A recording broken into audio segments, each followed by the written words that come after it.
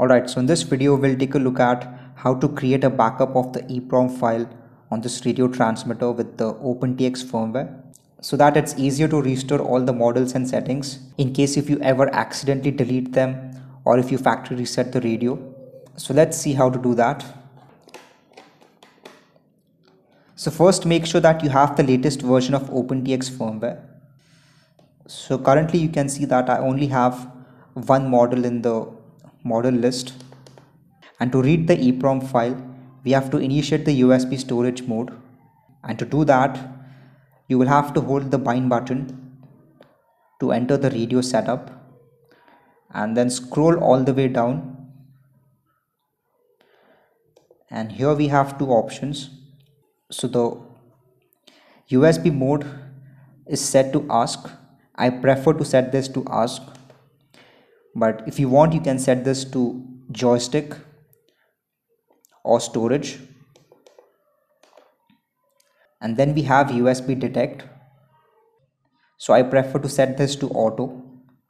So if I click OK, we have two options. We can either select USB joystick, that's if you want to use the radio with a simulator on the computer, and the other is USB storage.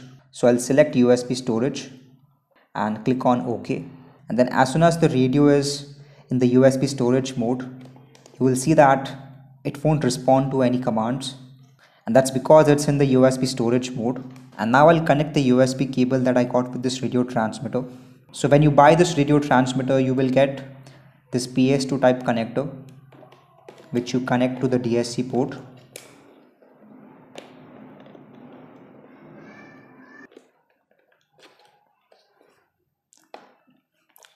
And as soon as the USB cable is detected, the radio will enter the home screen, and it's still in the USB mode, so it won't respond to any clicks or commands. And now I'll connect the USB cable to the computer.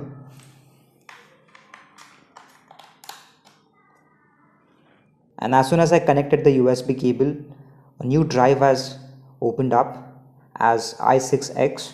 So this is our radio drive, and here you can see that we have the EEPROM file and even the firmware file. So here I have a list of all the EEPROM files that I can use. So for example, let me copy this EEPROM file,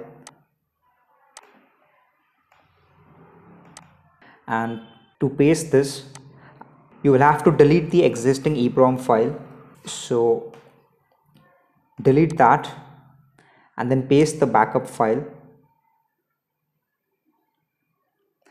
And as soon as we paste it, the radio will boot up and the storage drive on your computer will be disconnected. And because the file is only 16 kilobytes, it will transfer very quickly, and that's why you might get this interrupted action error, but just ignore this.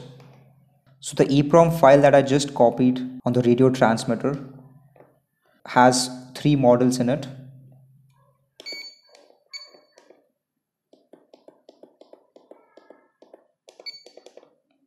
And if you look closely you can see that there's a exclamation mark over here which indicates that the radio needs to be restarted.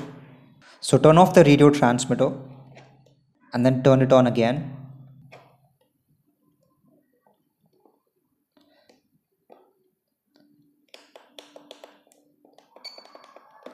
And this is how you can create a backup of your models and settings and then restore it on the radio transmitter.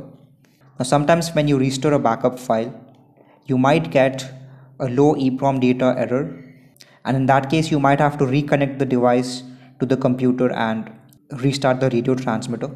So at the moment I only have 3 models, but let me fill this up all the way to 16 models. So once again I'll select USB storage. I'll delete the existing EEPROM file, and I'll copy this file which has 16 models in it, and if you want you can rename the file, and then I'll paste it in the radio directory.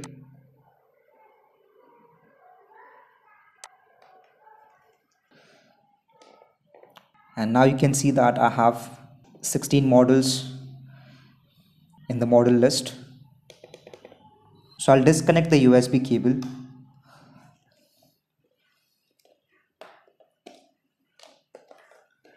And I'll restart the radio transmitter.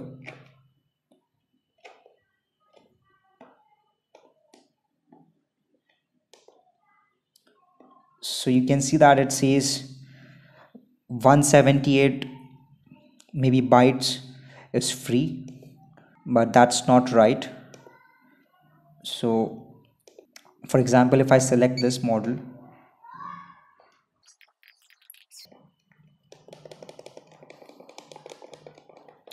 alright, so the radio transmitter has hung up.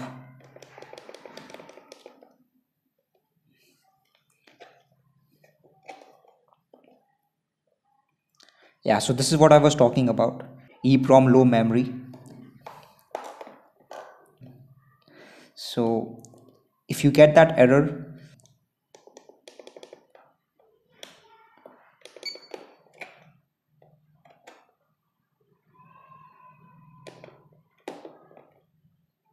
so to fix that, safely disconnect the USB storage mode. So for example, I'll connect the USB cable again.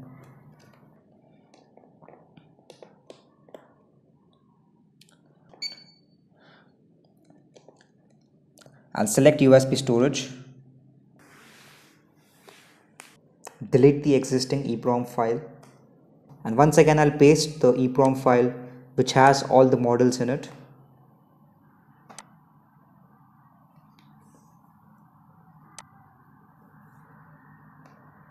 And I'll soft shut down the radio transmitter by holding the cancel button.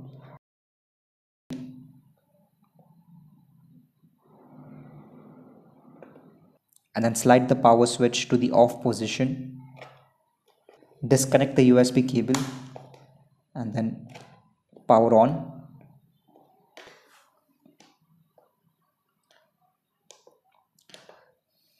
So that way you won't get the low EEPROM data error, and even the free storage is reflected correctly. So this is how you can create a backup of the EEPROM file and restore it in order to restore your models and settings. In the next video, we'll take a look at how to use the joystick functionality so that you can use this radio transmitter with the simulator software on your computer. If you found this video helpful, you can like it and subscribe to my channel. And if you still haven't flashed OpenTX firmware on this radio transmitter, check out the link in the description, and there you'll get all the details and the latest firmware file for this radio transmitter. And thanks a lot for watching.